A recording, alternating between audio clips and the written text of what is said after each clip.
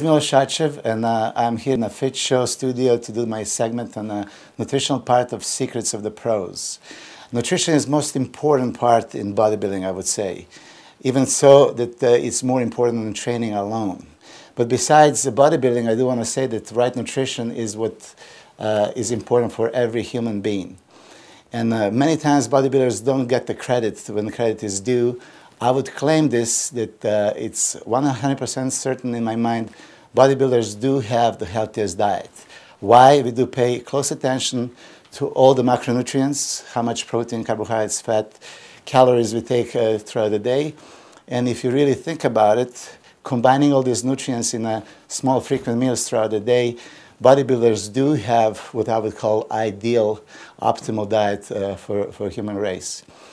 So I'm going to start with the basics, just to introduce basic nutritional points to all of you, with the intention to, at the end, make precise nutritional diet plan for each and every of you guys. I understand we're all different individuals with different needs, but everything boils down to pretty much the same. We have a goal. We're going to prescribe something that is going to basically get you to your goal. So let's start with the basic. Macronutrients that we have are three basic macronutrients: protein, carbohydrates, and fat.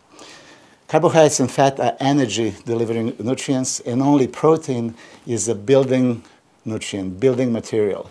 So I'm going to just make little remarks here. This would be protein, and carbohydrates and fat on the other side. This is energy. And only protein is to build. Now when I talk about building and protein, a lot of you would think right away, oh, building muscle. That's not so. Protein is essential for the whole body. Everything we have, skin, hair, muscles, bones, organs, everything, enzymes, hormones, everything is made out of protein.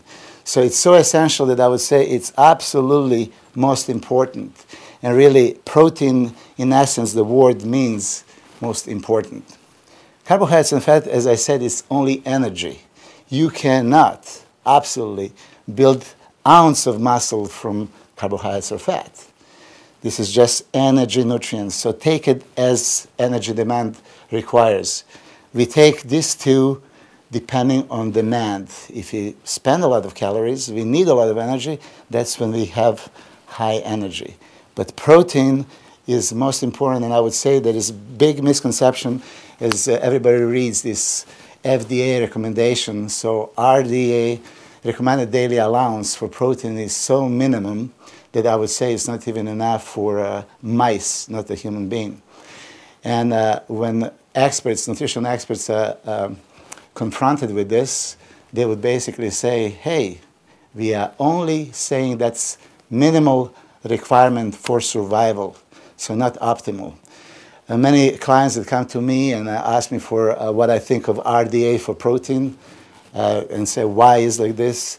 I would always emphasize this is minimal for survival. That's very important to remember. Optimal intake is something completely different. So what would I say is optimal? For everybody, right off the bat, not even bodybuilders or athletes, just average person, I would say it's 1 gram of protein per pound of body weight. This is what I stand behind it 100%. 1 gram per pound minimum.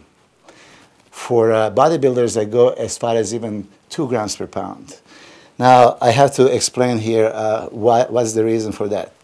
If you take a 200-pound person, and you would take, let's say, some bodybuilder, 200 pounds, muscular, very active, with a goal to build as much muscle mass as possible, or 200-pound average person that really doesn't have that kind of goals in mind. And if you take the bodybuilder is training maybe twice a day very intensely, and the other person is sitting on a desk and do some computer work. If you listen to RDA, for what Food Drug Administration recommends to us, these two gentlemen should have a same intake of protein. Well, that's for me a big nonsense, because of course bodybuilder that needs to build muscle tissue, and this is the only building nutrient, obviously needs much more than person that doesn't have this as a goal. Another thing is, with intense training that bodybuilders do, we break down so much muscle tissue, lean tissue, that basically is nothing but a protein, amino acids. So as bodybuilders in intense training are breaking down muscle tissue and losing amino acids, they obviously require much more than average person, as I mentioned, 200-pound guy that really doesn't have that goal in mind. So 1 gram per pound of body weight, I would say, is for everyone. Each and every one of you that is watching this DVD is thinking about what is most appropriate amount. Take it from me, 1 gram, regardless if you're a guy that wants to build muscle, lose weight, maintain what you want. Healthy intake of protein is 1 gram per pound, period. I'm going to use a 200-pound as a reference, as it's easy to calculate. 200 grams of protein for each person would be only 800 calories from a protein sources. 1 gram of protein is 4 calories. So if you take that 200-pound guy would need to take 200 grams of protein, that would be 800 calories coming from protein daily. As you see, that's very low caloric intake. Ideally, I would say that this 200 grams of protein should be divided is as many small frequent intakes, small frequent meals. If you have a 200 grams of protein in one sitting, that's abundance of too much at once, and yeah, there will be a lot of trouble trying to absorb, digest, assimilate, process, eliminate, and so on. 200 grams, yes, is too much in one sitting. What are we getting by small frequent intakes? Let's say minimum 5 a day. If you're taking a 200 grams of protein in 5 small meals, there will be 40 grams of protein at the time. 40 grams for breakfast, snack, lunch, another snack, and dinner. That would ensure several things. First, that we have a small, frequent feeding that would give us certain kind of amino acids from various proteins that we're taking. They would ensure constant flow of amino acids into the bloodstream. So whenever our body needs protein for, let's say, muscle, it would have available for some other physiological or metabolic needs. It would take for, let's say, some organ, for hair, for red blood cells, for whatever. Whatever is physiological or metabolic need of the body, if is looking for protein, we must have it available. If you don't have it available, what happens is body have to take it from within. So it has to break down some tissue to get those amino acids needed. That's, in my opinion, and I hope you would agree, nonsense. If we can have amino acids available, why not? Well, we would ensure that at all times you would have a sufficient amount of amino acids if you take 1 gram of protein per pound. 200-pound guy would take 200 grams of protein daily. 5 meals, 40 grams at a time. Let's say egg whites in the first meal, chicken in the second meal, steak, fish, or whatever source throughout the day that person would have, would give us amino acids from all those protein sources, and then we're going to have available in the bloodstream, so whenever it's needed, it's going to be there. Very important thing, because if some bodybuilder wants to build a lean tissue and have a tremendous workout, phenomenal workout, he gave that stimulation that is needed, for muscle to grow, but if we don't have a building material, enough protein, muscle is not going to get bigger, as simple as that.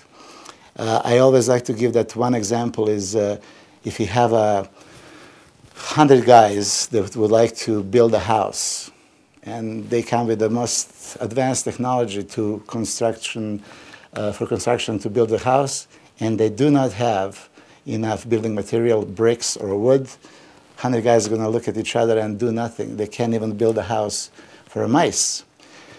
On another term, if there is two guys that have a willpower and they want to build a house and they have all the material needed, eventually they're going to slowly build not just a house, but even the biggest mansion.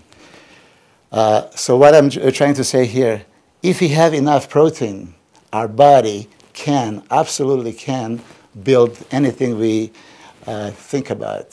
For a bodybuilder, that would be a lot of muscle tissue. If we don't have enough, that will not happen. So all that hard work that we did during a training on DVD, Secrets of the Pros, on a fit show that you could see, every workout that I presented to you, not just that it's going to be ineffective, it's going to be even worse. If you train like this, you're going to absolutely break down the muscle tissue. You're going to lose all those amino acids. If you don't replenish it, you're going to get smaller than previously. So with my training program that I designed for you, without proper nutrition, I'm doing very bad favor for all of you guys. You're going to lose muscle size. And that's what happened to me in the beginning of my career as I trained with a huge intensity, with enthusiasm, believing that just training is important. I don't care about nutrition. We just eat whatever is served. I got smaller. After 3 months of training, about 3 hours a day, I actually got smaller. So make sure that 1 gram of protein per pound of body weight is your absolute minimum. 200-pound guy would have a 200 grams of protein. Why small frequent meals? As I said, first, that would ensure constant flow of amino acids. Secondly, a lot of protein needs different time to be processed and digest. For red meat, some kind of beef, it takes 24 hours for a body to break down the protein from beef. 24 hours.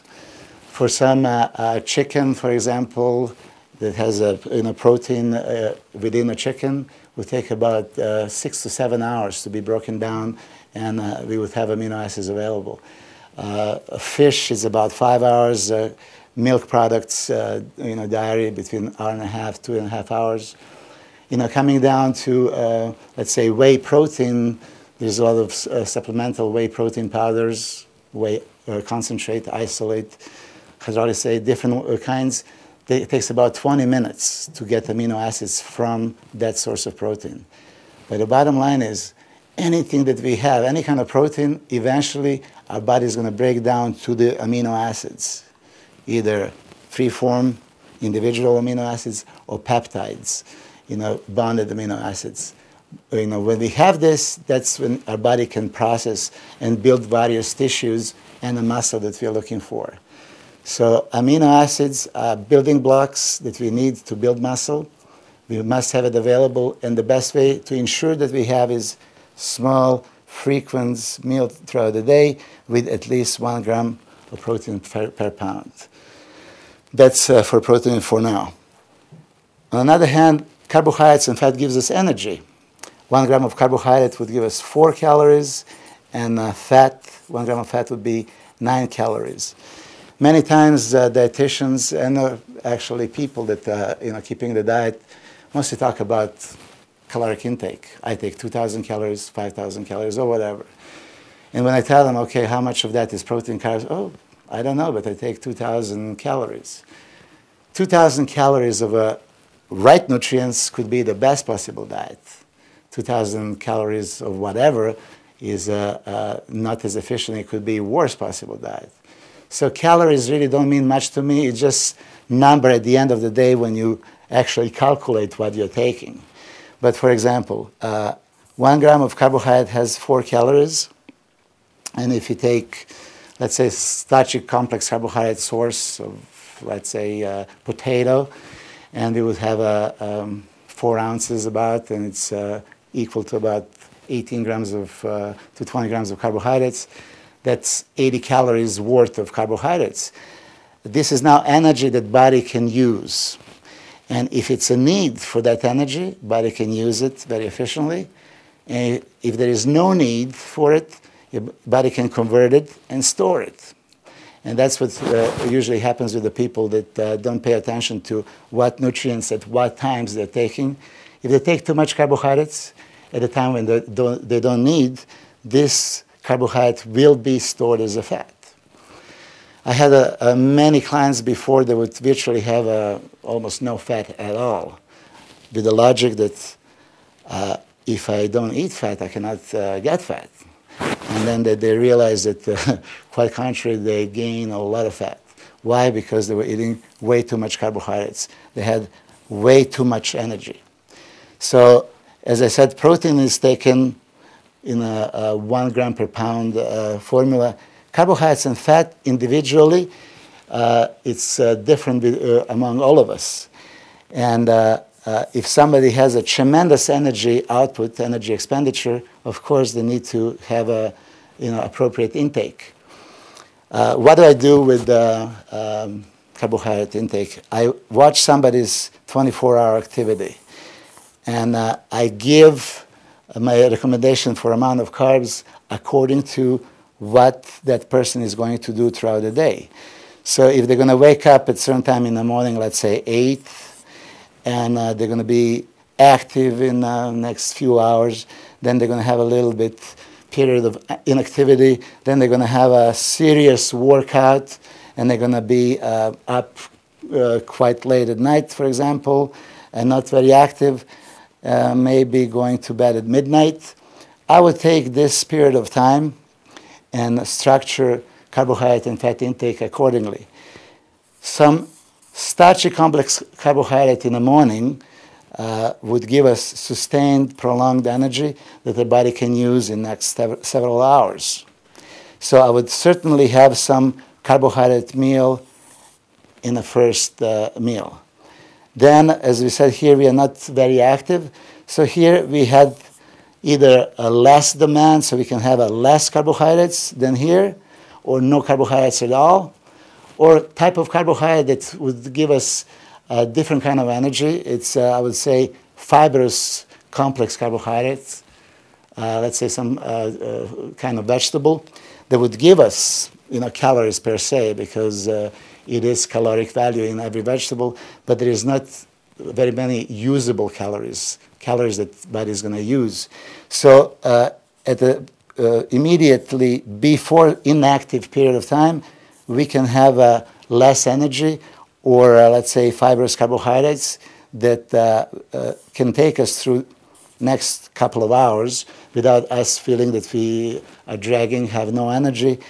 But this way we ensure that none of this carbohydrate can be converted into the fat. So that would be what I would suggest, some fibrous complex carbohydrate source or no carbs at all. Then we have a serious workout that for that workout we need some tremendous energy. So maybe 45 minutes before that we can have some quick source, not necessarily simple carbohydrates, but easily digestible starchy complex carb that would give us that energy for a serious workout. During the workout, we can have either additional energy, usually a simple carbohydrate source, sugars, Gatorade with some, let's say, glucose polymers, Vitargo, maltodextrin, glucose dextrose mixed with, let's say, branched-chain aminos or something like that. That's supplement that I can talk about later. But yes, at this time, as we have immediate need for energy, we can have some energy. During the training, what happens? As we contract, in every contraction of every repetition for every set of every exercise for every muscle, we do need cellular energy, ATP, and besides cellular energy, adenosine triphosphate, we are using glycogen as a stored source of carbohydrate in a skeletal muscle. We use glycogen as an energy source for our training. Weight resistance training as anaerobic activity takes carbohydrate as a primary source of energy, and carbohydrates that is either stored in the muscle or available from a dietary carbohydrate intake prior to the workout. So, during that 1 hour of strenuous physical activity, we deplete our glycogen storage.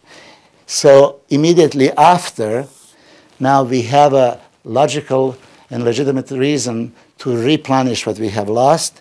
And at that time, we can take some simple carbohydrates. Simple, which was contradictory to many experts' beliefs, and in bodybuilding there would be no simple carbohydrate intake for many years, because they said there's no need for sugar in bodybuilder's life. Until not so recently, let's say 7-8 years ago, many experts did realize that replenishing glycogen immediately post-workout is a quite good idea, and very logical to be replaced with simple carbohydrate source. Why? Glycogen, which is glucose, carbohydrate, glucose stored in the muscle, it's glucose and water. 1 gram of glucose with 2.7 milliliters of water is stored in a form of glycogen inside the muscle. So what do we need? We need glucose. It's monomer, it's monosaccharide, one molecule, as simple as it gets, one molecule of carbohydrate.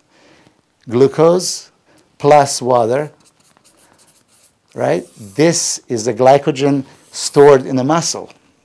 So after the workout, if we go with some complex carbohydrate source that our body needs to break down into the glucose, it would take our body so much time to do so. In the meantime, a window of opportunity when our body's physiological preference post-workout is to put all these nutrients right back into the muscle. If it's not there, body is losing that perfect chance. So many people did realize and did agree that that simple carbohydrate should be, it could be used immediately after the workout. Even though some experts would say that glycogen depletion is not some quick 1 hour thing, it's something that lasts forever. And I went into debates with many actually doctors and physiologists about this, and they would say, Milos, glycogen can be replenished 3rd, 4th, 5th, 10th hours after. And there is not really necessarily that you must take it right there and no other time.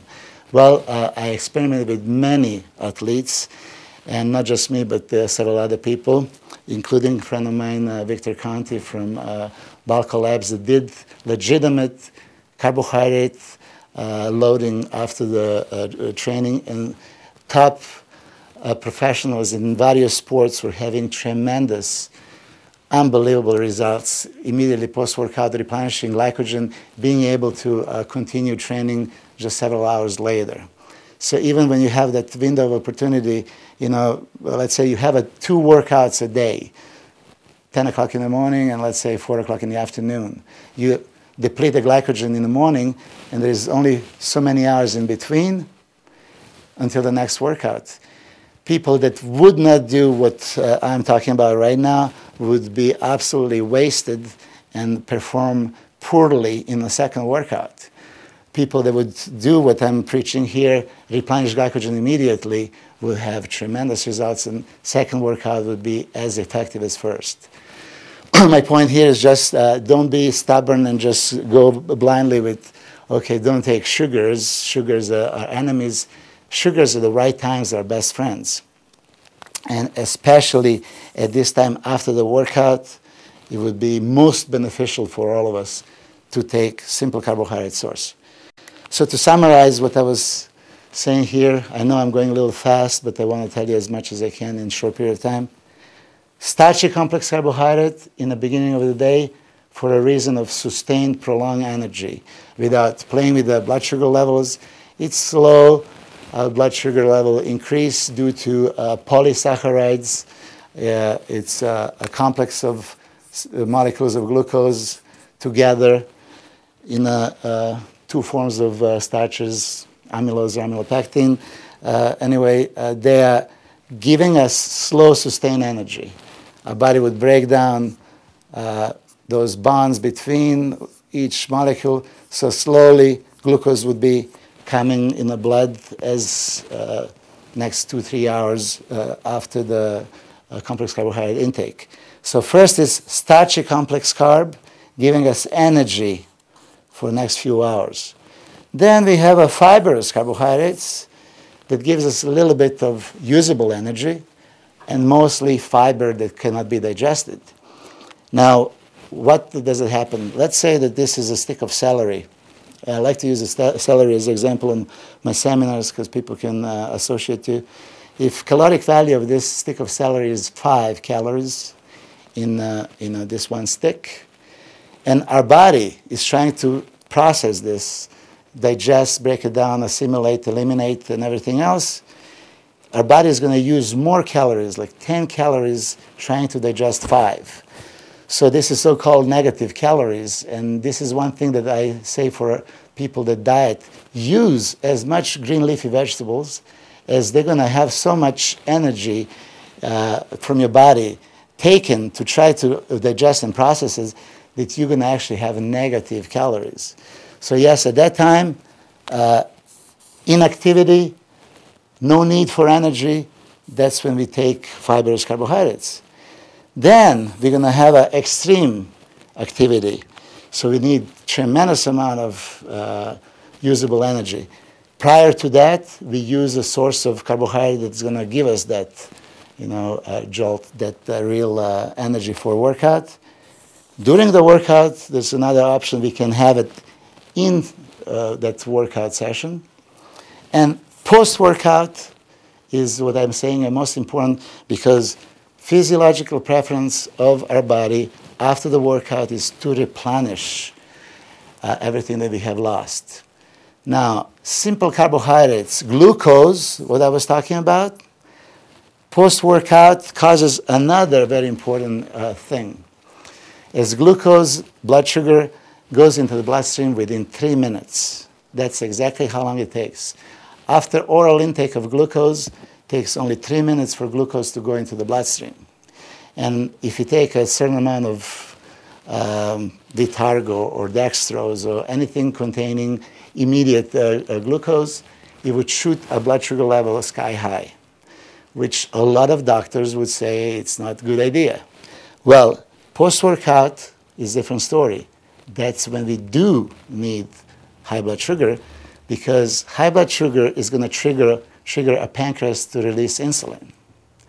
Insulin has to dispose all these glucose molecules because it's a high blood sugar. So insulin is released in the blood, and now would take all the nutrients available, which would be glucose from that simple carbohydrate source. And if we are smart, that high protein intake throughout the day is going to give us all the amino acids in the bloodstream. So when we do that post-workout sugar, we would find available amino acids, plus available glucose, plus available several other supplements I'm going to talk about. Insulin is storage hormone. It's most anabolic hormone. It would take the nutrients and store into the cells. Now, what cells are going to be affected? Post-workout, what did we just accomplish? Each muscle fiber that we train, each cell of each fiber is going to be emptied. So now we have empty space screaming to be replenished. So muscle that we just train is going to be exactly the most affected if we take simple carbs with all the amino acids and other valuable nutrients that we need. It's going to be shoved right back into the muscle cell of a muscle fiber of the muscle that we just trained. Whoever does this, they're going to see immediate response and tremendous results. Our body is the biggest computer. It's a surviving mechanism.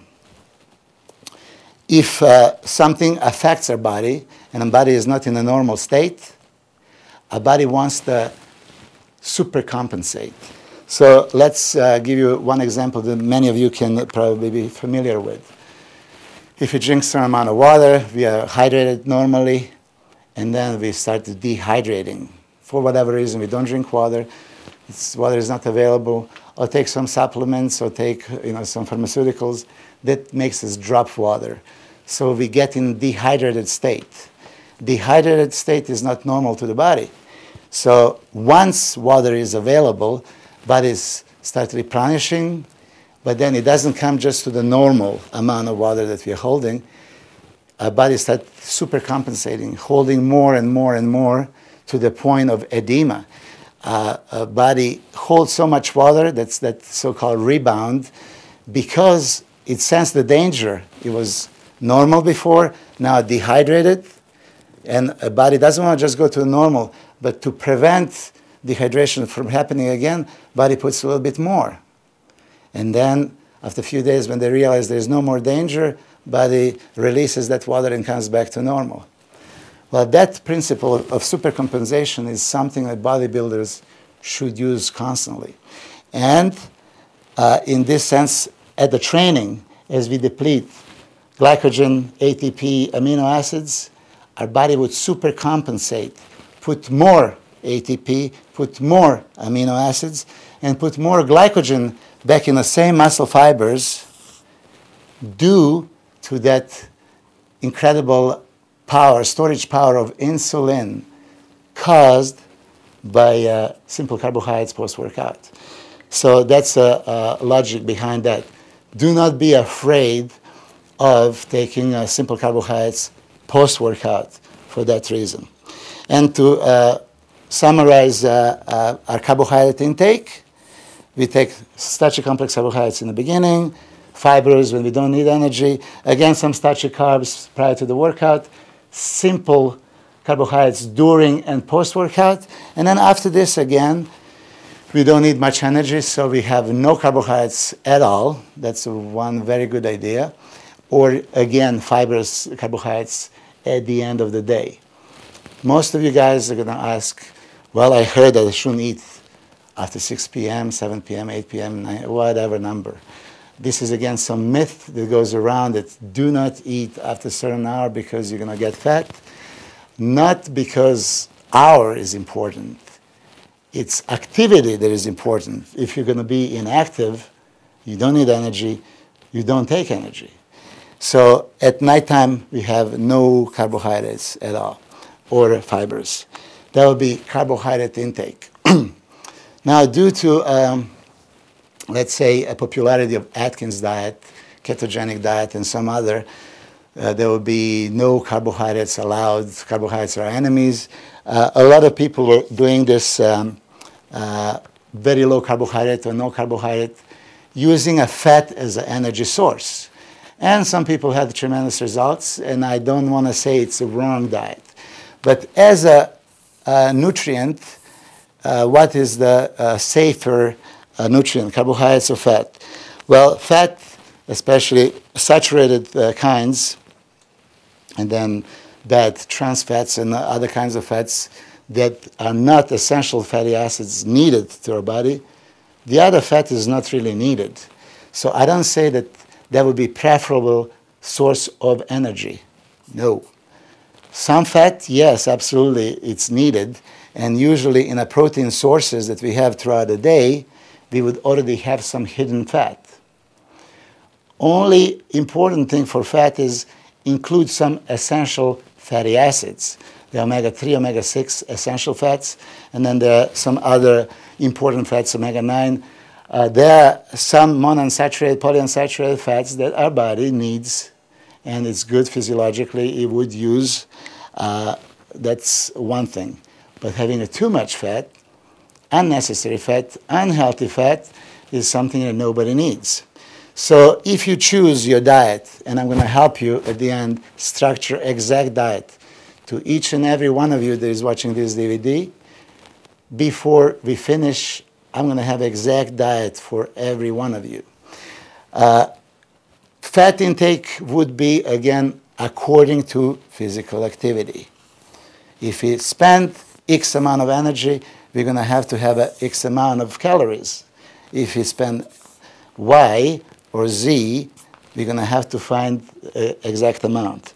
But fats, I would just want to say, as an energy source, it's not as healthy as carbohydrate. That's why my preference is protein and carbohydrates.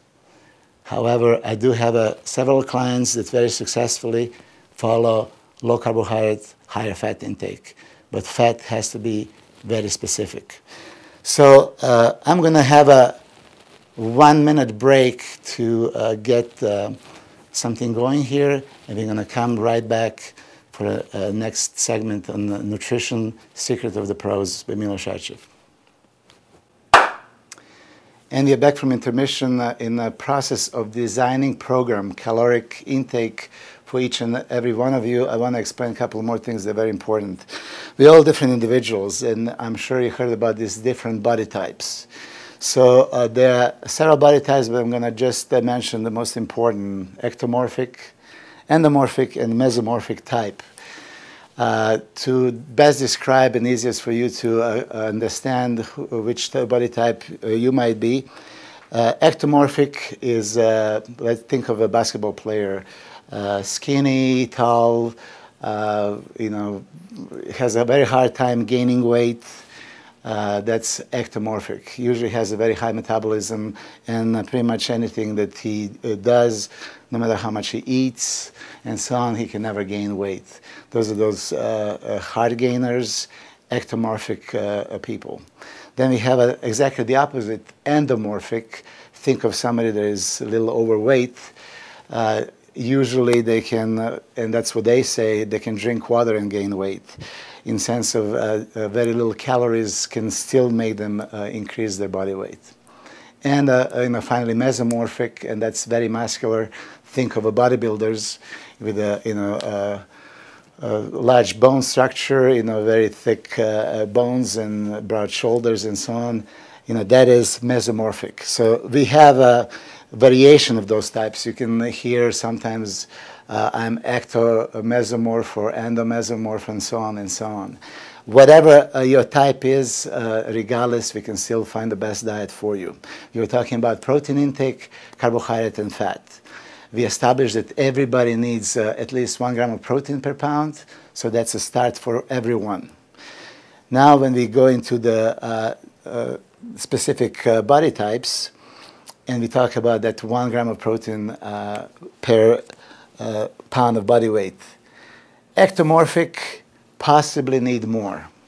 And that's what I would say, start first with ectomorphic. If you're a hard gainer and you have a hard time putting the muscle mass, try immediately with a higher protein intake. So for ectomorph, I would go already with 1.5 and quite possibly even as much as 2 grams of protein per pound. This is the amount of protein that I also recommend to competitive bodybuilders. This whole Secrets of the Pros diet nutritional segment, it's for average sedentary person, not necessarily competitive bodybuilder.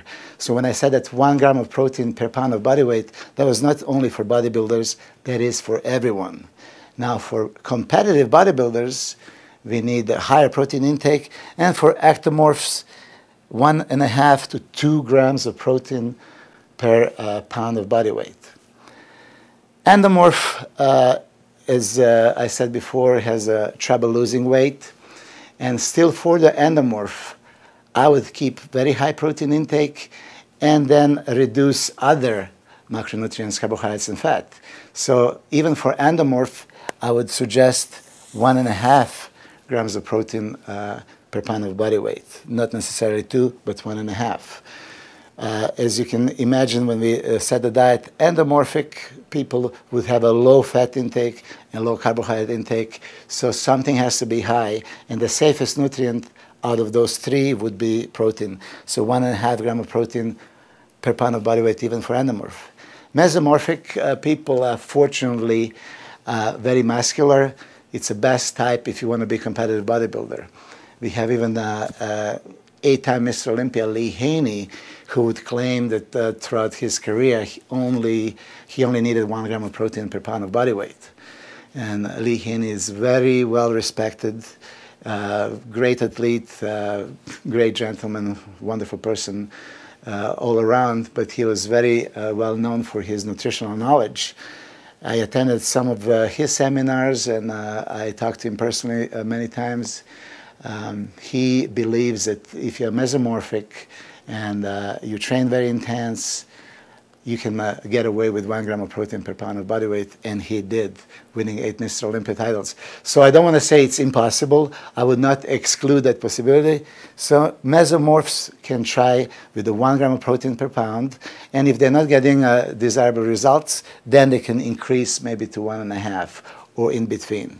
So protein intake for those 3 types I mentioned here, and I wrote it during the break. We were taking that 200-pound person, and as I said, we started with 200 grams of protein. Carbohydrate, I decided to put, like this example, between 100 and 500 grams, for different body types. And fat in between 30 and 100 grams, also depending on the body type.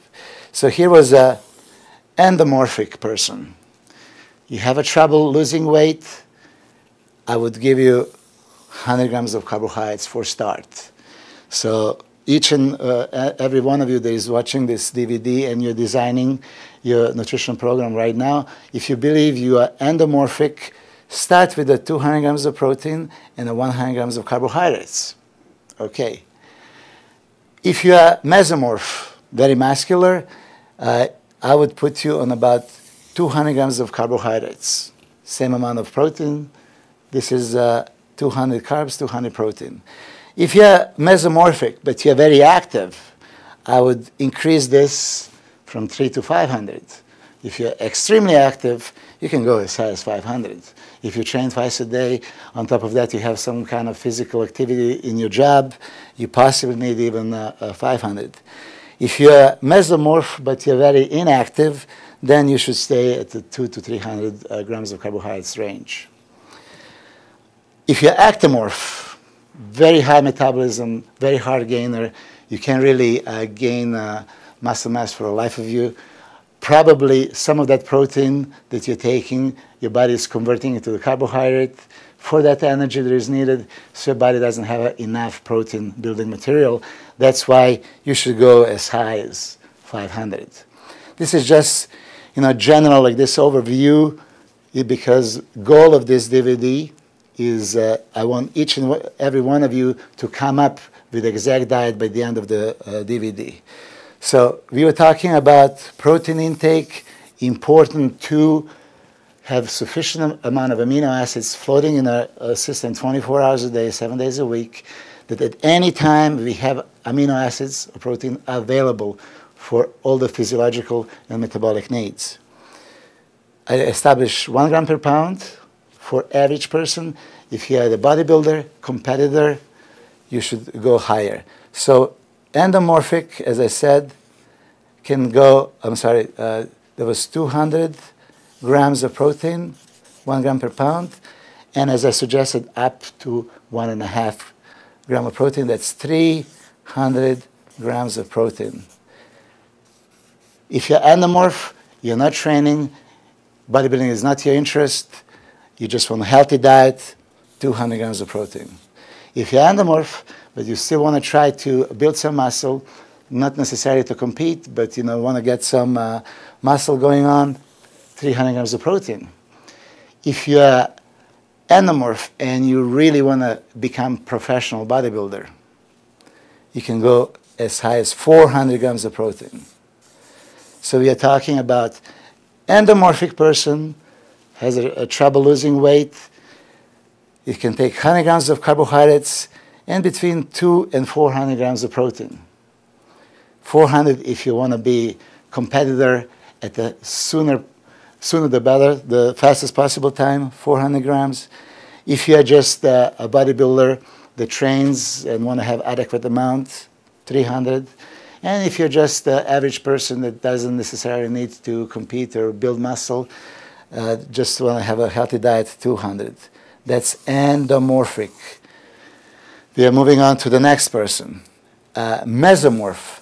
So those are the bodybuilders kind of blessed, genetically that from their parents they got the genes to be very muscular to begin with. Those are lucky ones, but as I usually start with 50% protein, 50% carb for all of my clients, if you're just mesomorphic, but you don't have a competitive goals, you don't even really train, you're just an average person but want to get in shape, 200 grams of carbohydrates for start with the 200 grams of protein.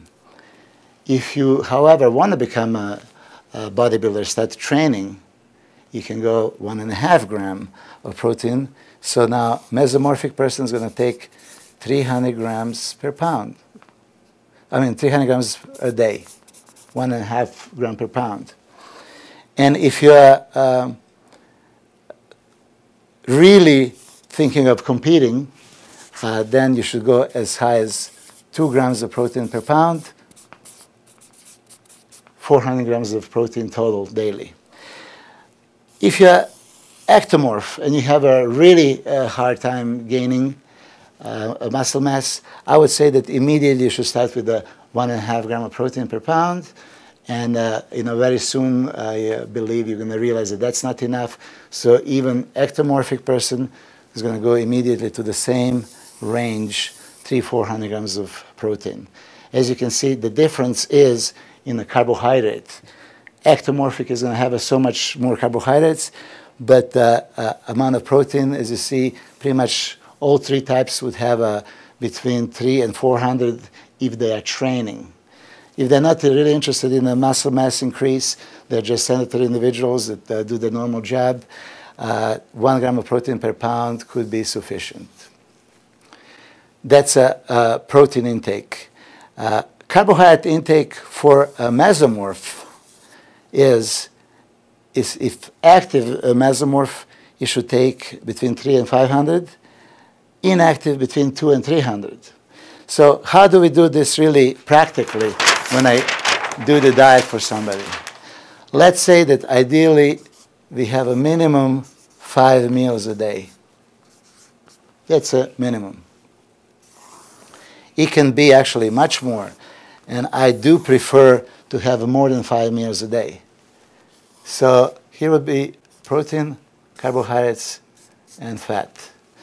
If you take in consideration 200 grams, then 5 meals a day would be 40 grams of protein, right?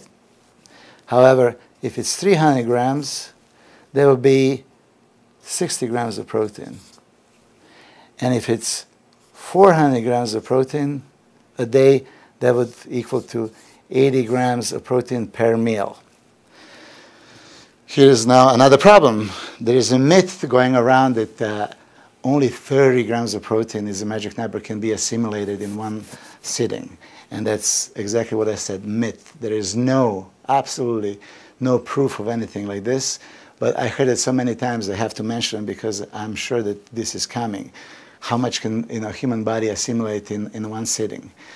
I certainly don't want to recommend necessarily to take 80 or more, but to answer that question, absolutely, positively, body can assimilate any amount. As I was talking before, what happens with that protein? Your body has to break it down, and it's hours-long process, unless it's some dietary supplement like whey protein that is much quicker. But your body has to process this, break down, digest, assimilate, and everything else, and this is a long process. So when you eat that 80 grams, let's say, of protein, of let's say steak and eggs in the morning, it will take you hours before your body is going to get amino acids from that protein. So don't be alarmed and say, whoa, that's too much. But to make something much easier for everyone, if your required amount is high, 400 grams of protein, then obviously 5 meals is not enough. We can maybe add in between few more. And ideally for this, I would have let's say, 50, 60 grams of protein and have additional meals in between, which could be protein shakes, meal replacement drinks, anything that is convenient for you that it's possible and realistic to expect that you can maintain so many, let's say, 5 solid meals and 2, 3, 4 shakes. So if you're going with the 400 grams of protein as an extreme, that's professional bodybuilders and anybody that is considering competing and getting really a lot of lean muscle tissue in the shortest period of time, high amount of protein, up to 2 grams per pound is what I recommend. If it's 400 grams of protein, let's say we would have a 50 grams in 8 meals. So we can add it like this, 6, 7, 8. I'm hoping that I'm not losing you here.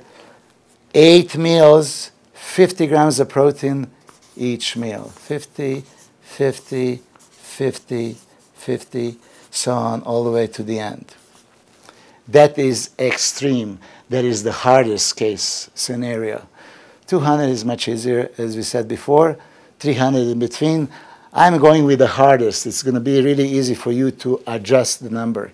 So if you do want to be a professional bodybuilder and beat Ronnie Coleman next year, you want to, besides qualifying and all that stuff, that's not really that complicated to do. This is more complicated. 400 grams each and every day, continuously, constantly, this is what's going to get you results. This is not something you can do one day and then have 2 days off, 3 days on, 2 days. Protein is constant. I mentioned that for many years, I was on 500 grams of protein daily, continuously for 20 years. And today, as we speak, I'm still on 500 grams of protein. My protein intake doesn't change. Carbohydrate and fat changes. Pre-contest, off-season, doesn't matter when, protein intake is constant. And for you, if you want to be a competitive bodybuilder and you want to go 400 grams of protein, find the easiest way how you can intake 400 grams of protein in, let's say, 8 meals. I was talking about various protein sources. Interestingly, a good friend of mine is Charles Poliquin, a great strength coach, not one of the best, I do believe, the best strength coach in the world, and he's also a nutritionist, and he does a lot of tests for various athletes. Interestingly, he tested for food allergies in several athletes, and what was really disturbing to find out, athletes get allergic to exact food they are eating constantly and continuously. So, for example, I was tested, and at that period of time I was on high protein intake, and my protein choice was mainly chicken, and I tested allergic to chicken. I stopped taking chicken for a while, and 3 weeks later, I went back and I showed no allergy, for chicken. However, I was now allergic to beef, as I was eating beef constantly.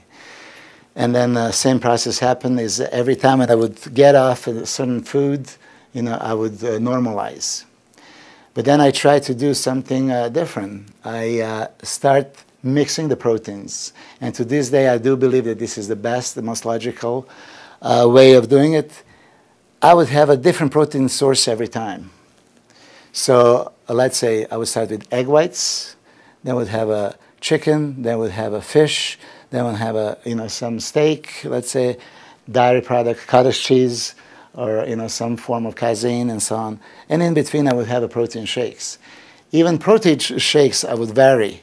I would take whey, fast absorbing protein post-workout when I need quick amino acids, and I would go from whey concentrate to whey isolate to whey hydrolysate, different types of whey. High molecular weight, low molecular weight, doesn't matter. It's always mixing, so you never let body adapt to anything. So source of protein would be different throughout the day, and I solved my problem in a sense of food allergies. So as we're designing now diet for everyone, consider this. Instead of just chicken, chicken, chicken, try to mix and match. Go with different kinds of protein all the time. Turkey breast, very good source. Wild game, phenomenal. Ostrich, buffalo, emu. There's many great sources, many different seafood choices. So high protein intake is what I believe the biggest problem for all of us. Training is not as demanding. The biggest problem that I have with many athletes is following the diet and maintaining high amounts of protein day in and day out. So this is really, if you want to be a competitive bodybuilder, this is the must.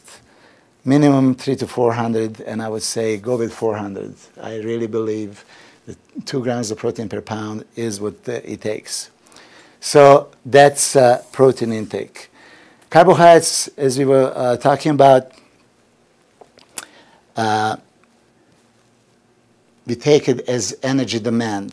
In the morning, as soon as we wake up, of course, there was a certain amount of hours that we were sleeping, we were inactive, and at that time, our body would, as we sleep, still use energy, deplete our glycogen storage, so we would wake up in the morning, and more than likely, we would have a low energy due to 6 or 8 hours of use of glycogen as we were sleeping. So first, I would take some complex starchy carbohydrates in the morning to give us some sustained energy. And as this is a complex starchy carbohydrate, I would do for all 3 types, regardless. Mesomorphic, ectomorphic, endomorphic, we still wake up and we need some energy. Okay. Throughout the day now, things change. Endomorphic don't have enough allowance. They only have 100 grams of carbohydrates a day, so they don't have much room to play with. Unfortunately, I do feel bad for them, but this is the way it is. If you take, let's say, 50 grams of carbohydrates there is another 50 grams that you can distribute somewhere.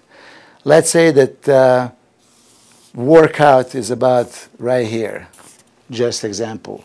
Doesn't matter what it is.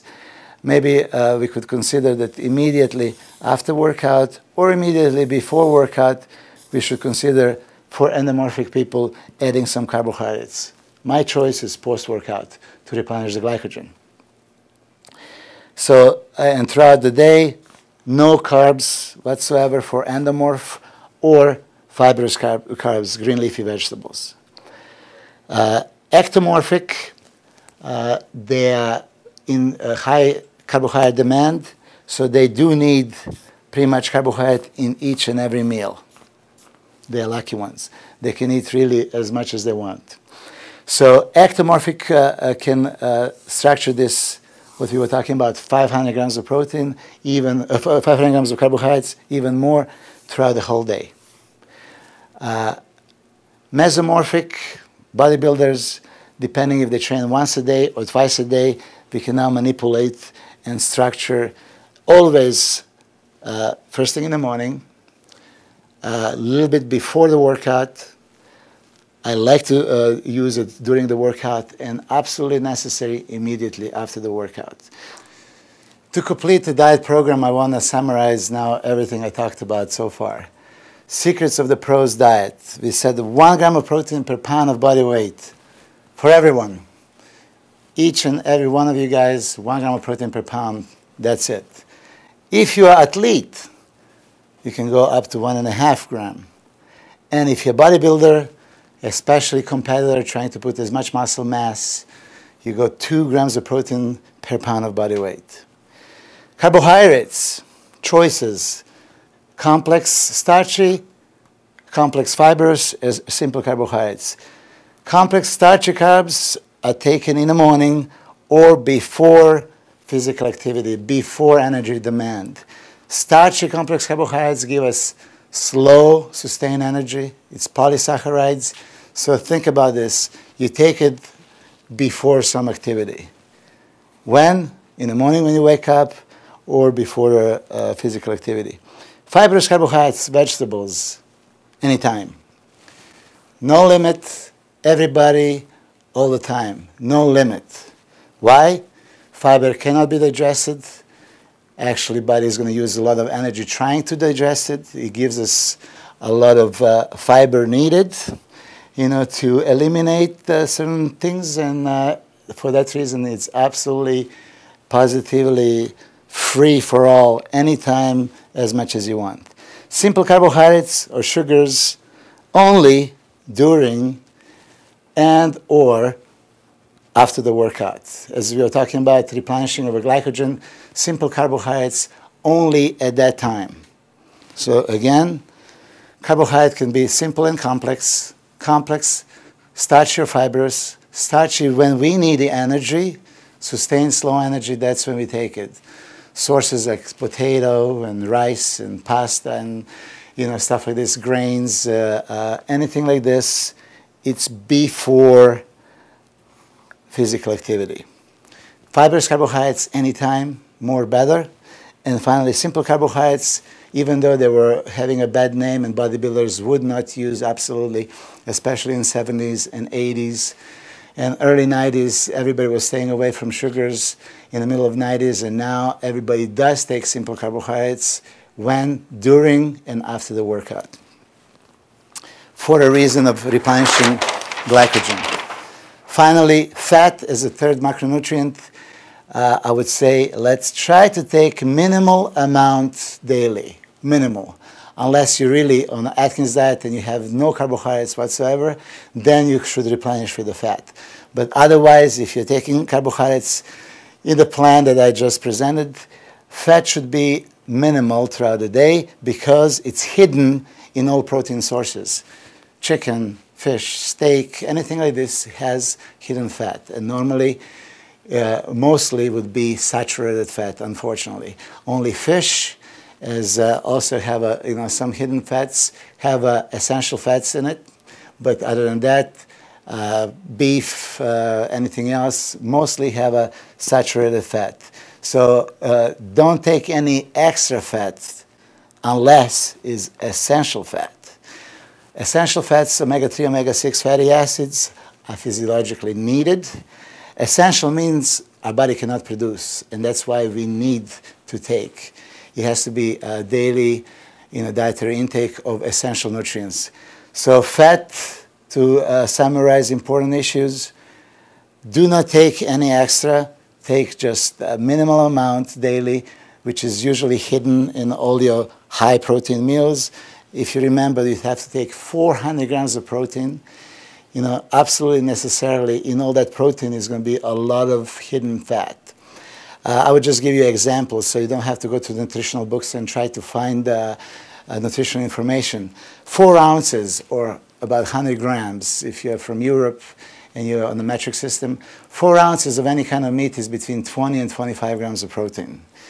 Chicken breast, turkey breast, fish, steak, anything else, it's about 20 to 25 grams of protein.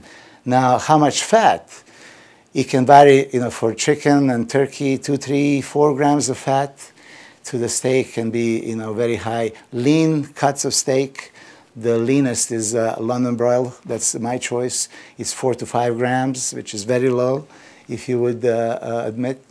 Or go very high to 30, 40 grams of fat. And that's, I think, unnecessary and the wrong choice. A lot of people would tell me how about cheeses? Yes, cheese has some protein, yes, but unnecessary, too much fat. And don't forget, you need to take 400 grams of protein, right? But only minimal amounts of fat, let's say maximum 100. So you cannot take some nutrients that is 50% protein, 50% fat, because by the time you would have a 400 grams of protein, it would be way too much fat. So you have to be, choosing that, yes, you can have a little bit, but not too much. Total amount of macronutrients, protein, fat, and carbs are what is important. I don't want to talk about calories. Calories are just final number at the end that you can multiply for you to understand where you are. But 400 grams of protein is a must, and no more than 100 grams of fat would also be a must. So choose your proteins very carefully.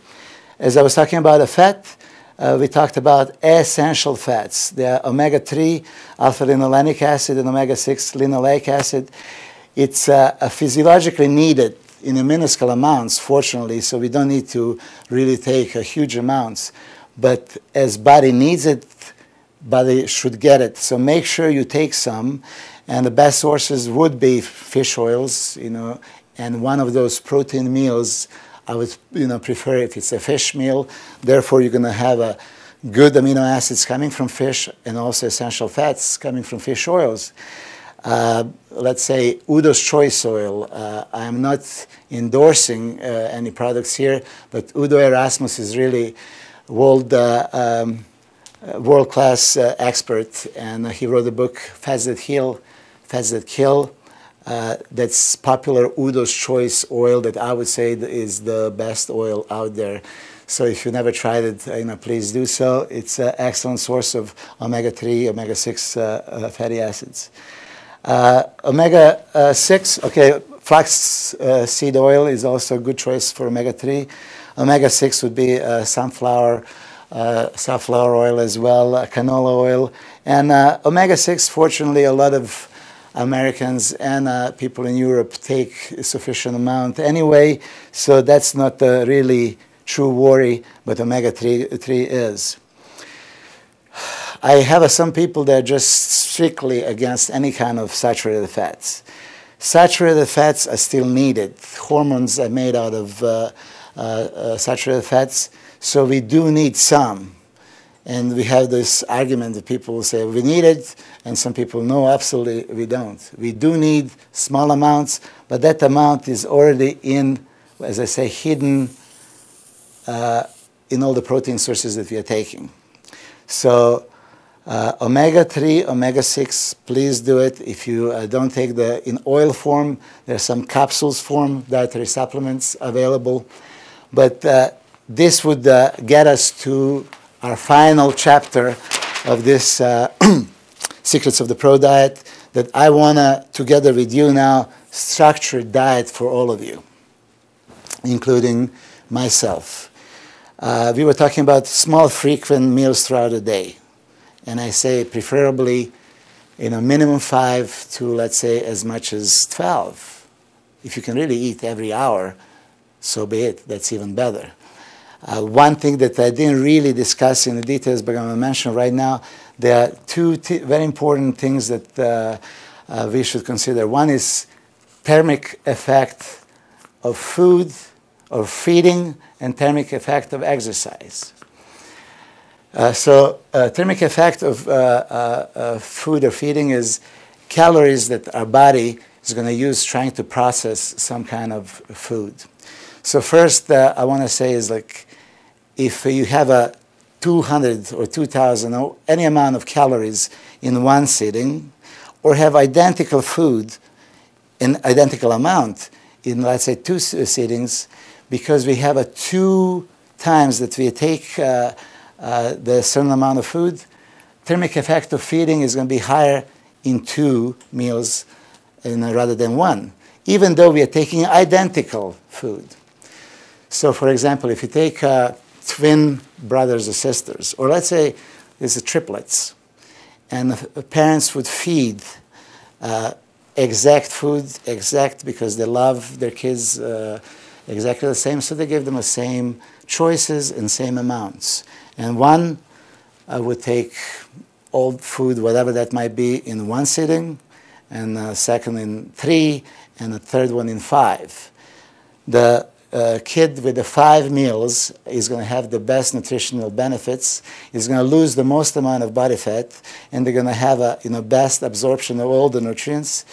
And besides this, because of elevated thermic effect of feeding, is going to, like I said, lose most weight.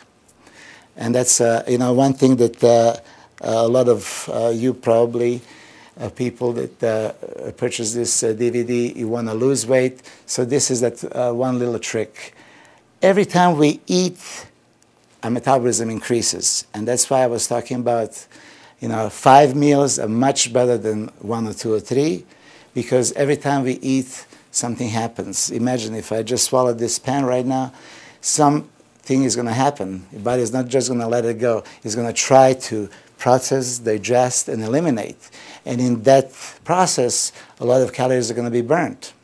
So if you have a same amount of food and same choices for 3 different kids, and we take at once, a lot of it is going to go to waste.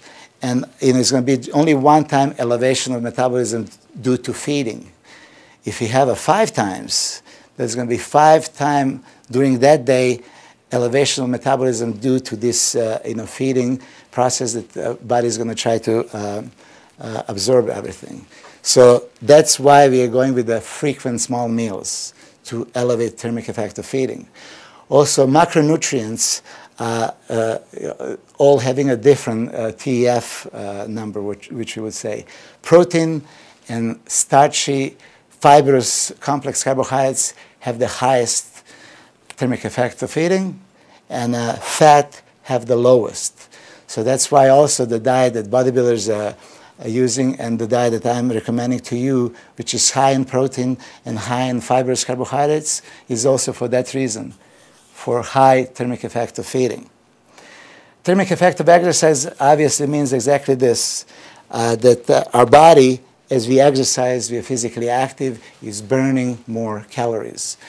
So that thermic effect from the more the better exercises, instead of being couch potato, doing some computer work, or not really doing anything physical. Those are the two aspects how a person can lose weight, these two. I'm going to digress from our Secrets of the Pro diet just for one very important reason, I do believe, because, as I said, some of you guys are here to learn how to lose weight. And I feel obligated to explain one thing, as in the last 15 years I've seen over and over people making a same cardinal mistake. And this is what is needed to be explained. Let's say that your best friend, or your fiance, or your sister want to lose some weight. And she wants to lose a considerable amount of weight because she's overweight due to her habits in last, let's say, a part of her life. So logically, don't blame her. Everybody does it. Most of the people, and mostly ladies, believe in order to lose weight, right, they need to eat less. The minimal amount they eat, the better. That's their thinking, believing that, oh, if I don't eat, I'm going to lose. So let's say that the average lady that would have a, let's say, 2,000 calories metabolic rate. What does that mean? Metabolic rate means that this is how many calories that person is going to use throughout the day without losing or gaining. That's their maintenance level. There is so-called basic metabolic rate. That's how much calories are burnt in if person is resting. And then everything you do throughout the day is adding to it. That thermic effect of eating, thermic effect of exercise, all add to the BMR, basic metabolic rate. But let's say 2,000 calories is the amount of calories that that person burns daily, including everything, BMR and all her activities. So today, tomorrow, next day, every single day, if this person eats 2,000, she's going to maintain the same level. So as I said now, they want to lose weight. So they believe, I'm just going to stop eating. I'm going to eat very little. I'm going to go down to, let's say, okay, 1,500 or 1,000 calories. Let's go for drastic, not just 15. Let's go for 1,000, as I've seen many ladies do that. So first day, she's going to do this, and second day, and third day, and fourth, and so on. And within a week or a couple of weeks, she's going to stand on the scale and say, yes, this diet is working. I'm losing weight. This is great. So obviously they're accomplishing something. They believe that this is the right diet. Well, what happens here? First day, her body needs 2,000 calories. And she has only 1,000 intake. Well, on this day, particular day, body is missing 1,000 calories. It's going to take it from somewhere. So your body is going to go into the energy reserve. There is body fat as energy reserve, and a glycogen as an energy reserve. Glycogen is stored in the liver and the muscle, and that's a carbohydrate, if you remember, stored for emergency situation. And here it is. Emergency situation, 1,000 calories are missing. We got to get it. So body breaks down glycogen. If you remember, there was 1 gram of glucose and 2.7 milliliters of water. Well, body's going to break that glycogen molecule, use the glucose as energy, and release the water. So if you step on a scale right there and then, you're going to be lighter because a lot of water is gone. I will be honest and say that it's not going to be all 1,000 calories they're missing coming out of glycogen only. Some body fat at that time would be also used. But what else? Muscle tissue. Muscle tissue, your body's going to try to break it down and get rid of it to find this 1,000 calories they're missing today. So after one day, that person's going to lose some weight, 100% for sure. I'm going to give her that. Next day, she does the same. Again, 1,000 calories are missing. And the next day, and the next day. And in that process, body is going to now be in survival mode. What that means? Body senses there is a big discrepancy. There is 1,000 calories missing. And at this pace, if 1,000 calories is missing every day, body would eventually die. Because energy is needed for life. And every day, if it's missing, and her body is using 2,000 daily, that's her metabolic rate, only 1,000 is taken, body would eventually get in so much trouble and would die. And survival mode means that now body wants to adapt. Body is always the best adaptive mechanism. So first day, second day, third, 1,000 calories are missing. The only way the body is going to try to survive is to adapt to this new metabolic rate. And body is going to start dropping metabolic rate. It's going to need less because less is given. So after several days or several weeks, now body is going to adapt to 1,000 calories. So now no longer this person can eat 2,000 calories and not gain and not lose weight. He's going to have to adapt and understand that right now 1,000 calories is her new metabolism, metabolic rate. If she eats more, she's going to gain weight. If she eats less, which happens here, she's going to lose. She absolutely lost some weight here in this process. Yes. But a lot of this is water. Water is the main loss. Some body fat and a lot of muscle. Why muscle? This is what happened. Let's say that this is 1 pound of fat. Everything in the body, all the organs, all the tissues have so-called metabolic activity. Body needs certain amount of calories for each part to survive. 1 pound of fat, whatever is located in our body, needs to be maintained 9 calories a day. In 24 hours, our body is going to use 9 calories out of all the food that we are eating to maintain this 1 pound of fat. 1 pound of muscle tissue, let's say, needs 69 calories daily. So to maintain this muscle tissue, our body needs 7 times more than maintaining the fat. If you were ever wondering, this is why bodybuilders can eat 5,000 calories daily. As I said, for 20 years I'm eating 500 grams of protein, 500 grams of carbohydrates, which is 4,000 calories right there, with additional 100 grams of fat. I've been on 5,000 calories, forever. And, as I can say again, I did this quite some time to be a show-off. This is my condition at any time, right? This is why? Because I have a lot of muscle tissue, and muscle tissue needs calories to be maintained. So what happened here? If every day this person would just lose the body fat, it would be very inefficient.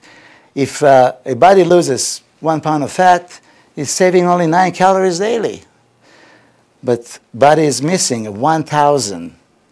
So body recognizes, if I lose 1 pound of fat, I'm only saving 9 calories. But if I drop 1 pound of muscle, I save a considerable amount of calories. So in this process, as I was saying, as body is adapting to the new metabolic rate, a lot of muscle loss, water loss, and little of a fat loss occurred. The problem is that now here, this person is stuck. Next day, next day, next day, every day now, this person, lady, that wants to lose weight desperately, is eating only 1,000 calories, but is not dropping another ounce. And in this desperate desire to lose more weight, that person decides to go even lower to, let's say, 500 calories. And what happens? In the next few days, again, that person loses some additional weight, but eventually same thing happens. So metabolism goes from 2,000 down to 1,000, and then another little loss, and then boom, same thing happened. Every day now on 500 calories, you cannot lose an ounce because body adapt to this as well. So we are all just human beings. Eventually, that person is going to say, well, to the hell with this diet. I had it. After all this suffering, I'm stuck and not much happened. And if this person at this point would do the body composition test, even though she could drop 30, 40, 50 pounds, the body fat level would not be dramatically reduced. Muscle tissue will be dramatically reduced. But as this metabolic activity of a lean muscle tissue is so important, as I was saying, every pound of muscle we have, it would require extra 69 calories a day to maintain this tissue. So imagine if you lose 10 pounds of muscle, that's 690 calories now that your body needs less. So if this lady lost 10 pounds of muscle in this process, yes, she will need 700 calories less daily anyway. That's why her metabolic rate is so low anyway. But as I was saying, after a certain period of time, she's going to just say, well, I'm just going to go back to my normal diet. This is what I've been eating for quite so many years, and I didn't gain, I didn't lose. I was always happy. I eat 2,000 calories and I'll be fine. Well, now she's going to go and eat exact food that she was eating here. All of a sudden, boom, she's going to start gaining tremendous amount of fat. Obviously, logically, her metabolic rate now is only 500, and if she eats 2,000, is 1,500 calories too many. Her body needs only 500. It's given 2,000. 1,500 is now surplus. It's too much, so body is going to store it, and stores in a fat. So several weeks after this, on this kind of diet, this person is ready to commit suicide. And this is that yo-yo dieting, and this is what happens to so many. And if you know some of the dieters that did this, and your friends, relatives, and loved ones, please explain them this, because that never works. It's catastrophic, and puts people in a bad physical, mental state, and everything else. And beside, this is unhealthy. Not to speak that is malnutrition. And as you know, nutritional deficiency is a cause of so many diseases nowadays. So really, besides aesthetically look that we want to achieve, for health reasons, this kind of diet it's horrible. This is the worst thing that anybody can do to themselves. Malnutrition, please stop anybody that is doing this. Because like I said here, they work so hard, they diet, they starve, they suffer, and the result is catastrophic. So body is going to just start gaining fat, gaining fat, gaining fat, and gaining fat. So how can this lady, your sister or fiance, anybody, actually lose weight if her metabolic rate is 2,000 and she wants to drop? Obviously, this does not work.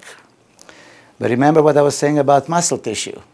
Muscle is the best fat burner. You want to burn body fat? Build some muscle. As I said, bodybuilders and physically active people, athletes that have a lot of muscle tissue can eat so many calories and never gain weight. Why? Because of physical,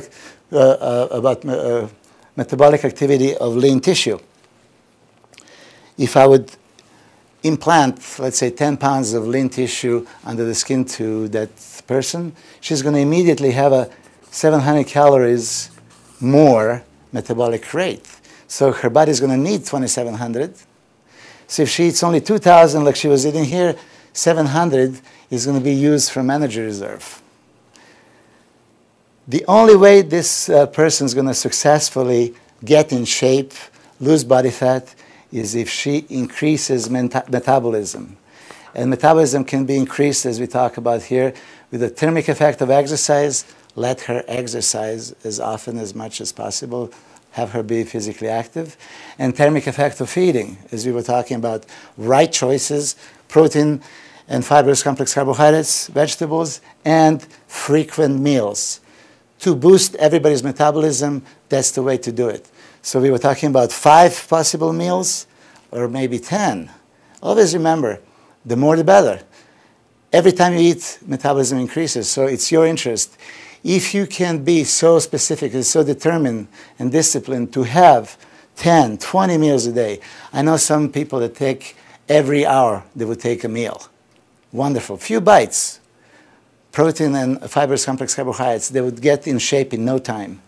So to boost metabolism, which is desire of probably 90% of the people that are watching this DVD, to increase the metabolism, you can do it with increasing thermic effect of exercise and thermic effect of feeding. Number 1 is more physical activities. Train, train, train.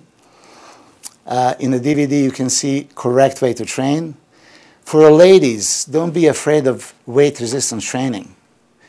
Absolutely, positively, you can lift the weights. You're going to burn some calories in process, but what you're going to do, you're going to build some lean tissue, and that lean tissue is going to, in turn, make you burn more body fat daily. Do not be afraid to train. We were going to have a special offer here with the Secrets of the Pro DVDs that I have my wife, Milamar Flores, offering her a training video. Also, look for that special. But I'm going to go back to what we are talking about here. Ladies always believe that, oh, if I pick up the dumbbells, I'm going to look like you, Milosh. I'm going to be big, so I don't want to train. Please believe me, that doesn't happen overnight. If that was the case, all the guys, around you would look like me. So building the lean tissue is not an overnight process. And ladies, if you guys train specifically, and there's information on my DVD here and also on my wife's, there are different muscle fibers, fast twitch muscle fiber and slow twitch muscle fiber. Slow twitch endurance fiber it's not going to give you that size. It's going to give you muscle shape, definition, muscle tone, but it's not the one that creates a volume. That's a fast twitch muscle fiber for bodybuilders. If you train specifically, as explained on the DVD, we get the stimulation, we stimulate fast twitch muscle fibers with the proper nutrition, we're going to cause hypertrophy or growth. If you train slow twitch muscle fiber, that's not going to happen. So for ladies, please don't avoid weight resistance training. That's a wrong thing to do. Cardiovascular activity is great. Yes, please do it. But cardiovascular activity is catabolic activity. It can make you lose muscle tissue. And if you remember, muscle is our friend, not enemy. Friend in sense of high metabolic activity of this would cause you to lose a lot of calories daily. For final secrets of the pro's diet, I have to say this about the weight loss, but secrets of the pro's diet, number 1 would be frequent small meals. Frequent small meals. Number 1. Number 2 is high protein intake and protein in every meal. High protein intake in every meal. Do you remember 1 gram of protein per pound minimum, up to 2 grams of protein, for each. Number 3, fibrous carbohydrates, vegetables, anytime. Anytime. The more the better. For people that want to lose weight, gain weight, want to do anything, get pretty, doesn't matter what they want to do, fibrous carbohydrates, anytime. Essential fats added. Small, minuscule amount, of course, needed, but please, if it's essential, that means needed, so take it. And carbohydrate, carbs, taken as demanded. This is one thing that each and every one of you guys is going to have to be honest to yourself and find appropriate amount. It's not that difficult to do. It's not that difficult to do. As I said, many of you guys, I don't know who you are. I don't know individually, your body type, your physical activity, and everything. But seriously, this program would work for everyone if you consider. And here we go. Final chapter of this diet. 8 meals for everyone. Protein has to be included in every meal. All of us need it. I need 2 grams per pound. If you need minimum 1 gram per pound, that's okay. Let's try to be 8 meals a day, all of us. If you remember, I said different protein sources. Let's go with egg whites. I think it's common for everyone. Let's go with a 1 steak meal. Red meat, so a lot of people are going to say, oh my God, lean cuts of, let's say, London broil. It's very low fat, 4 grams or 5 grams of fat in 4 ounces. That's nothing. Because steak has such a long time to be processed, I like to take it later in a day.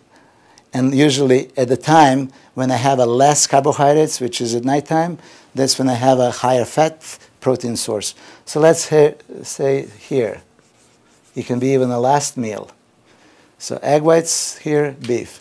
Chicken is common, right? Let's say any meal here. Chicken breast. Turkey, I don't know if you heard about all this tryptophan, amino acid that is relaxing, and a lot of people are using supplemental tryptophan to put you to sleep. Turkey has a higher amount. It could be a good choice. Turkey at night, okay? Fish throughout the day. Sushi is ideal. Raw fish, let's put it right here.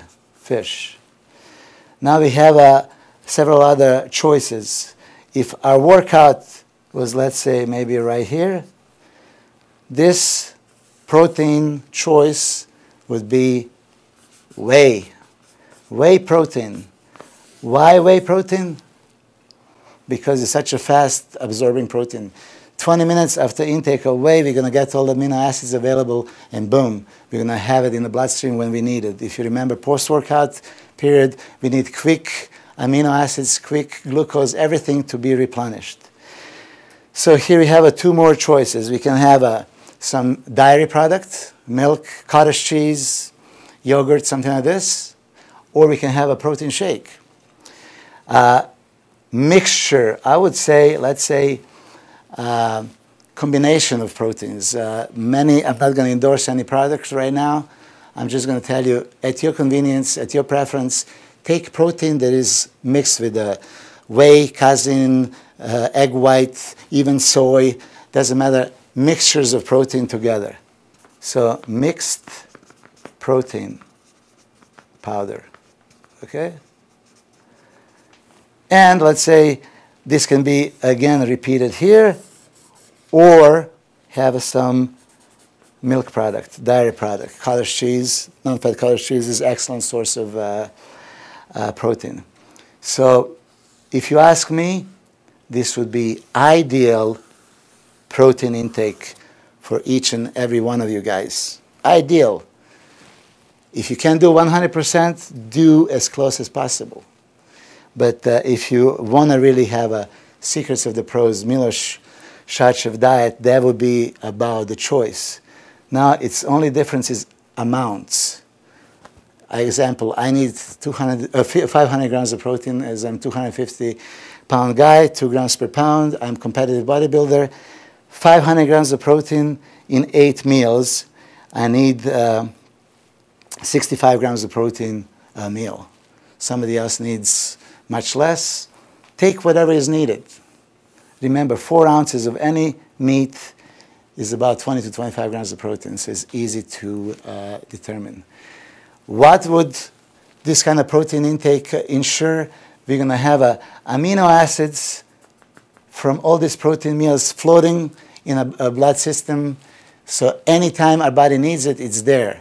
We need to replenish red blood cells, it's there. Hair, muscle, heart, doesn't matter. When there's a need for amino acids, that's what happened. We have it.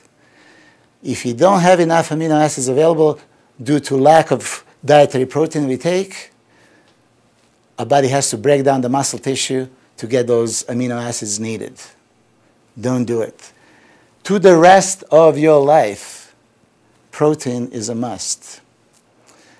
I'm also anti-aging specialist. And what is anti-aging? Why do we age?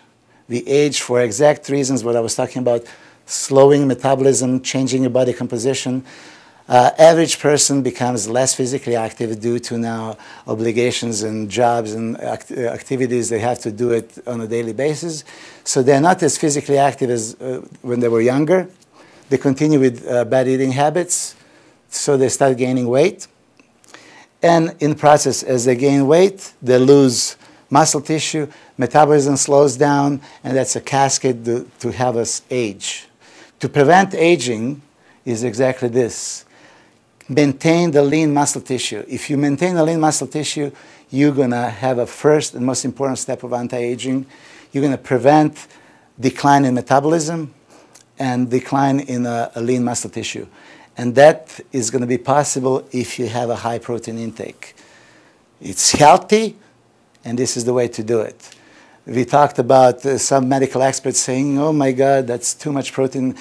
Don't abuse the protein. It's going to be deleterious to your health. It's going to be, horrible for your, liver and kidneys, renal, hepatic toxicity, all this kind of stuff. Not at all. That's a nonsense.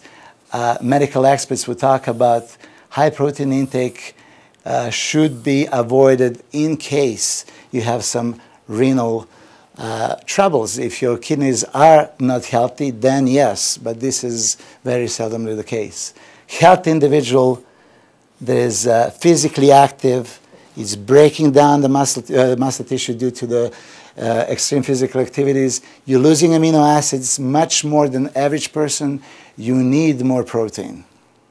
So that is the must. And we had the energy, nutrients, either carbohydrates or fat. As I didn't discuss too much about Atkins kind of diet, ketogenic diet, high fat and no carbs, let's assume, just for the sake of argument, not to take any carbohydrates. We need energy, so body will take fat. And for some of you guys that try that kind of diet, I would actually periodically do this for 2-3 weeks. I will lower the carbs and replace my dietary energy from fat sources. You have to find the amount of fat needed to take you through the day for your metabolic activity, not to make you gain or lose weight. So carbs are not allowed, therefore you can replace with fats. If you do that kind of diet, replace with the healthy fats, with the nuts, with the avocado, olives, fish oils, healthy fats, yes, but not in this DVD. We're going to make a specialized DVD for that. For the Secrets of the Pros diet that we discussed so far, we chose carbohydrates as a preferable source of energy. Fat, as we said, it's minimal. Minimal, it's hidden in. Okay, egg whites have no fat whatsoever. But many of you guys can maybe throw in 1 or 2 egg yolks, and each egg yolk is like 6 grams of fat, so you're going to have some fats in the first meal. Mixed protein powder usually has 0 fat. Great. Chicken breast has some fat.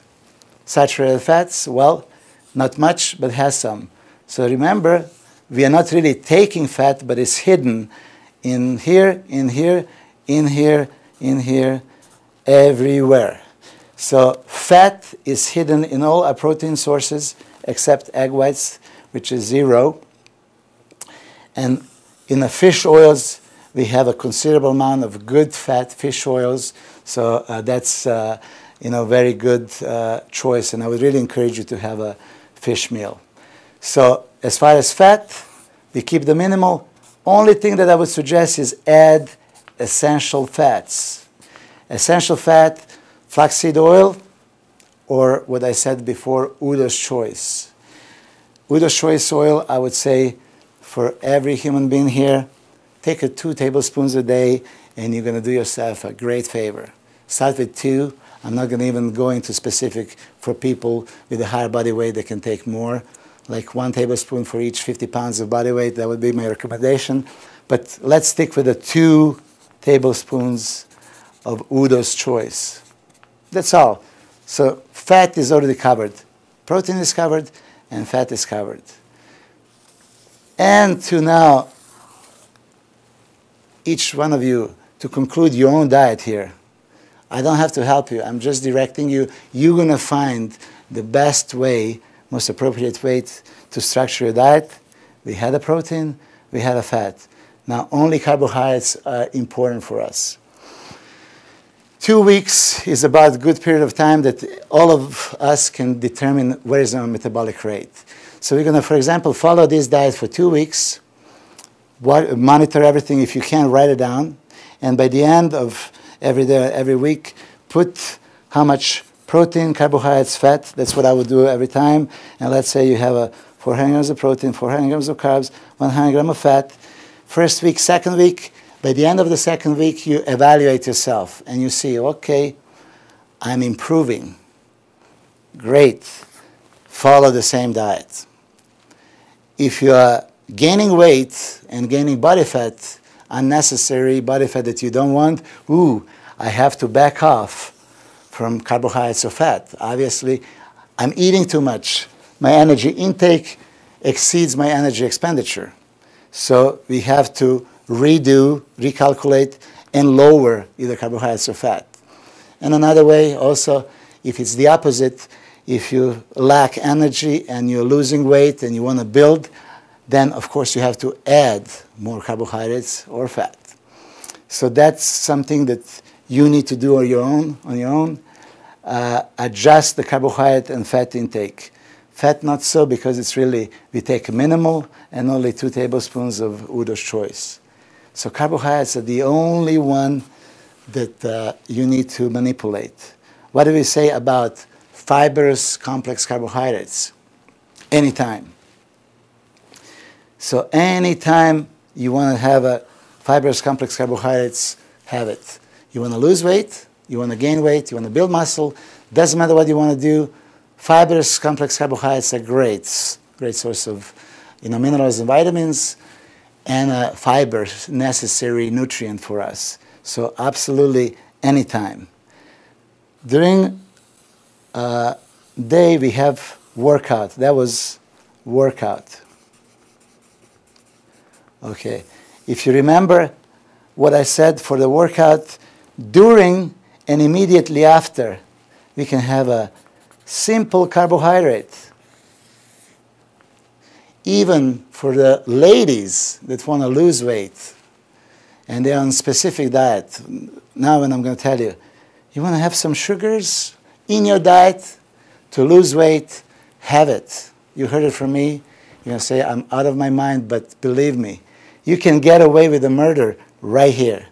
After the workout, that sugar that you're going to have is just going to be sent right back into the muscle that you just trained to replenish the glycogen. So I give my clients a freedom to take simple carbohydrates, even the one that want to lose weight, is immediately after the workout. You want oatmeal cookies, you want pancakes, you want whatever simple carbohydrate you want, that's the time to do it. You have to be careful. Not, let's say, cheesecake, because, yeah, cheesecake is simple carbohydrate, yeah. Simple carbohydrate with tons of fat, like 50 grams of fat. So be specific. When I say you can have simple carbohydrate, sugars, I didn't say simple carbs and fat. It's only sugars right here. For bodybuilders, we use sources like dextrose, glucose, Vitargo, maltodextrin, some of the carbohydrate in powder form, because it's more available. It's something that we do usually mixed with our whey protein, right?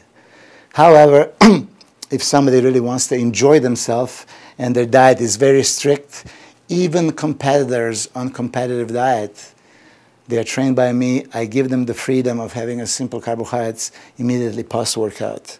Even during the workout, which is explained a little bit more on my website, but also is going to be explained in additional DVDs that I'm going to do here with the Fit Show crew, of my friends that decide to make this possible. I hope that is going to be some interest. We're going to be looking for the feedback, and if so, we're going to make other DVDs regarding this. But to conclude, carbohydrates, that big mysterious thing for all of us, how to structure it. Fibrous carbohydrates anytime, simple only here. Starchy complex carbohydrates now depends. If you are endomorphic, you don't have much room, and they give you just 100 grams, for example, you can have some starchy complex carbohydrates in the first meal, right here. Oatmeal, grits, whole grain, let's say toast, whatever is your choice. Choose what you want. People will be like, oh my God, I can't have this. Or if you have only 100 grams of carbohydrates, have the worst kind of carbohydrate, I don't care. This is only 100 grams, your body's going to use it. So don't be thinking, oh my God, can I afford this or not? If you're on 100 grams of carbs, you can afford anything. For other people that need to watch the carbohydrate throughout the day, starchy complex carbohydrates are taken before the physical demand. So first thing in the morning, yes, absolutely, that oatmeal or bagel or toast or something like this, yeah, sounds great. It's going to give you energy for the next few hours. As your energy ran out, you replace it again. And ran out, you replace it again and again and again. That is the system. You take energy as needed, like driving the car. You drive from, let's say, LA to San Diego. You need a certain amount of gas. This is how much gas you put in. If you want to continue to Mexico and you don't have it, nothing's going to happen. So if you want to go to Mexico, then in San Diego you reload and continue. If you're going to be parked and do nothing, you don't need it. This is a matter of speech that I want to explain. It's same with the body. If we are physically active, we're going to eat from here to here, and then for a couple of hours we are inactive. We don't need much, so don't take it. You can take a little bit, just to hold you over, but not major amount, because if you take and your body doesn't use, it can be converted into the fat. So it's always taken as needed. And for ectomorphic, they have a high metabolism that pretty much anything they eat, they can gain weight. Every one of you guys can gain weight. Don't be discouraged. Just because it's harder for you, that doesn't mean it's impossible. It is possible, but you have to pretty much eat all the time. And remember, after 2 weeks, evaluate your diet. And if you're on the right track, great, continue. If you are not getting results, then change it. More than likely, you need to increase the carbohydrates. And for mesomorphic bodybuilders, competitive bodybuilders, I have a great success even with the top professionals that were already at the high level of development. So people would think that those guys cannot improve much from that point. They would, following the secrets of the pros diet. They need more, they want to build more muscle tissue.